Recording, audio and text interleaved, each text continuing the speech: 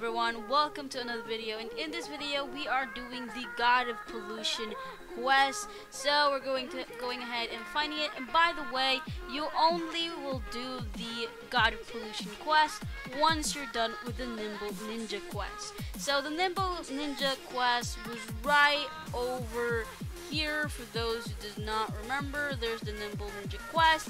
Now you're just gonna go ahead and follow where I'm going to go to the next quest, which is the God of Pollution.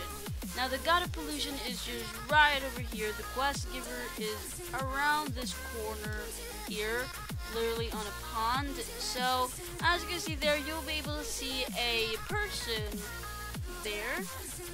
It's a lady. So this lady is I don't know what she's doing. She's sleeping. That is an endless void of just water, and if you fall there, you die.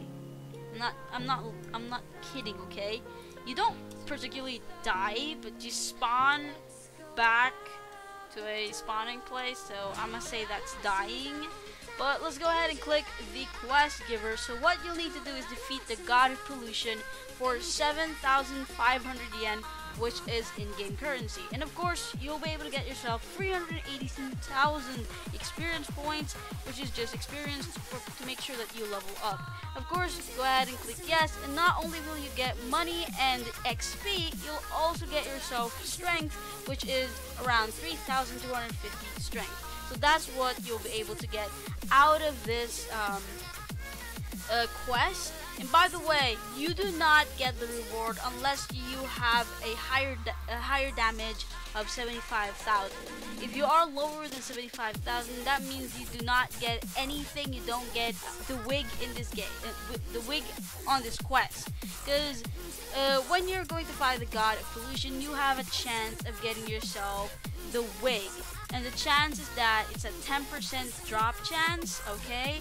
So you have a 10% drop chance of getting yourself the wig. And what does this wig do? So I'm just gonna go to the relics, and on this relics, it will give you 5% damage reduction. So that means anybody who comes ahead and attack you is have 5% reduct the damage that they hit you.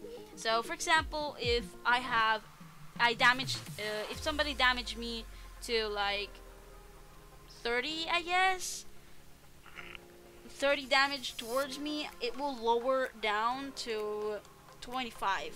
That's like I'm guessing it goes down the damage. So that's damage reduction, so it just reduces damage. So that is the wig. Now that I tell you guys that. So that is the relic you can get from the God of Pollution, and you can find the God of Pollution right over here where the red is. As you can see, the red mark there, that shows you where the God of Pollution is. Now we're gonna go ahead and go to the God of Pollution, fight God of Pollution, and pretty much end this video. Once again, you need 75 damage, or else,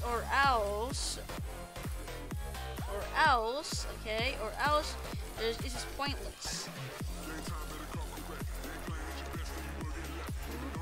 This is completely pointless if you do not.